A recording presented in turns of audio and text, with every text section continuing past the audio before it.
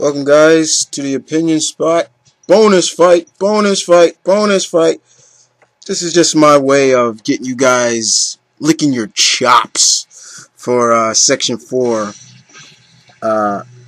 This is a debate I think the Bennett family has been going through for a while, in a way. And I leave it up to you guys, my YouTube family, to decide on this fight. And it pits Alan Scott, the original Green Lantern, versus Hal Jordan, Green Lantern, considered the greatest Green Lantern, Silver Age Green Lantern. Yeah. This is a debate that's been going on for a while. Who's stronger? Who's the best? Old school versus his successor. I just figured I'd do this for a bonus fight and to get your looks on it. So let's start it off. We're going to start off with Alan Scott. Alan Scott, of course, is the original Green Lantern. Everybody should know his power comes from the mystical Star Heart. It has nothing to do with the Green Lantern Corps.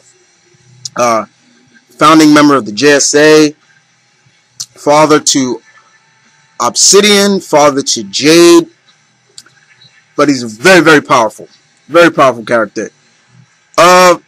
Alan's costume, I get a lot of people ask me about. His costume looks so generic, so bland, but I'm like, the costume is one thing, but the character is another. He's just a great character.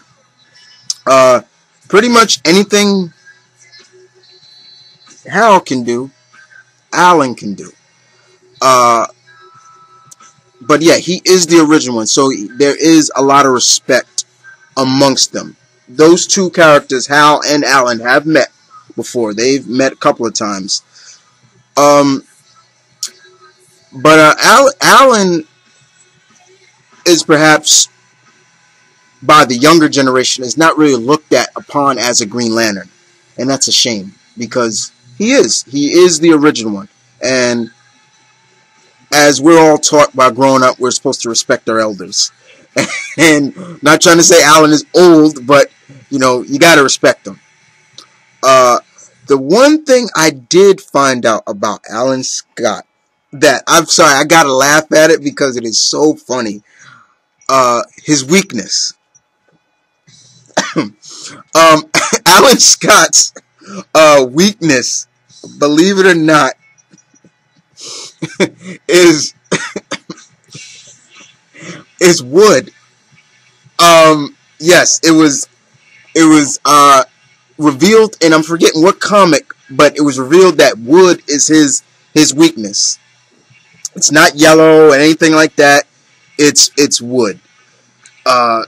Because Sportsmaster was able to knock him out with a wooden bat. And not saying that that's not possible, but it's just that I found that out recently, that his weakness is wood. So I'm like, are you serious? As powerful as this guy is, and he is, wood is his weakness. Most importantly, another thing, Alan Scott's main enemy really is Solomon Grundy. A lot of people get it mixed up. Solomon Grundy is more of Alan Scott's enemy, but he's still a great member of the JSA, and he's still living up to being a very powerful character. And that's Alan Scott. Okay?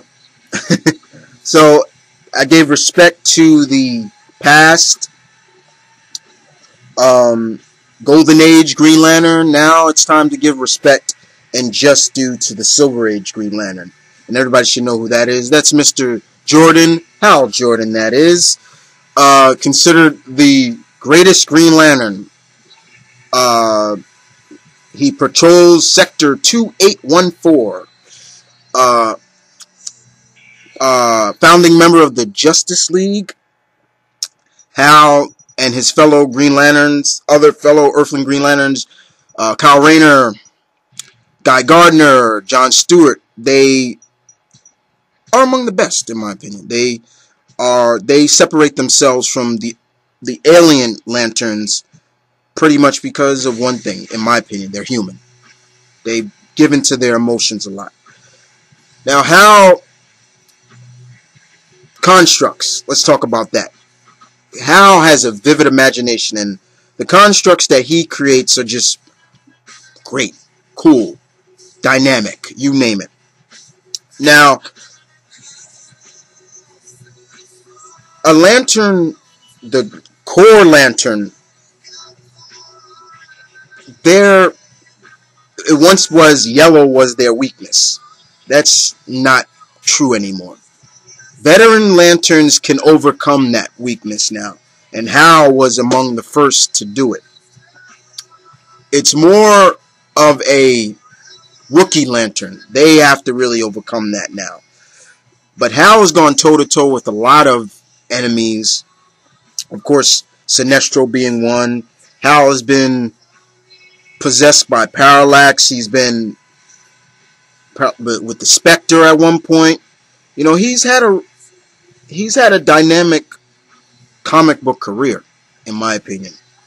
But it's him as a lantern that really, really gives him such popularity in The Edge, in my opinion.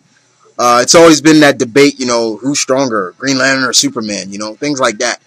But he's such a loyal member of any team he's been a part of, and he does tend to give into his emotions, and that's his strength too. And he's always willing to fight for the cause. You know, whenever there's a cause to fight for, Hal's there. You know, and that's something that you got to respect about Hal, no matter what. You know, he'll always be remembered as Lantern, even though there are other Earthling Green Lanterns. But he is amongst the best, in my opinion. He's just a cool guy all around, you know. Nothing but love for Hal. I have nothing but love for Hal. Even in his darkest days, I always knew he would pull out of it. So, in terms, guys, of what if these two went at it? Mano a mano, one-on-one, full power. A full-powered Alan and a full-powered Hal. How would it go? I don't know. I mean, to me, who's the most veteran when it comes to the tactics? Who can make the most dynamic constructs? Which is more stronger, the Starheart or the core battery ring? Basically. Oh yeah, well, or will Hal use Alan's weakness against him? Because let's face it, yellow don't work on Hal. It's just a matter of you guys that I want to know. This is just a bonus fight that I figure would be cool for all my Green Lantern fans out there to really sit down and think if these two win at. Who would win? Hal Jordan or Alan Scott? You guys decide. You guys tell me who wins this battle. I'd like to hear your thoughts. And as you see what that says, people, Section 4 kicks off next week. 2 fights. Be there or be square. Mount Vernon Kid, out.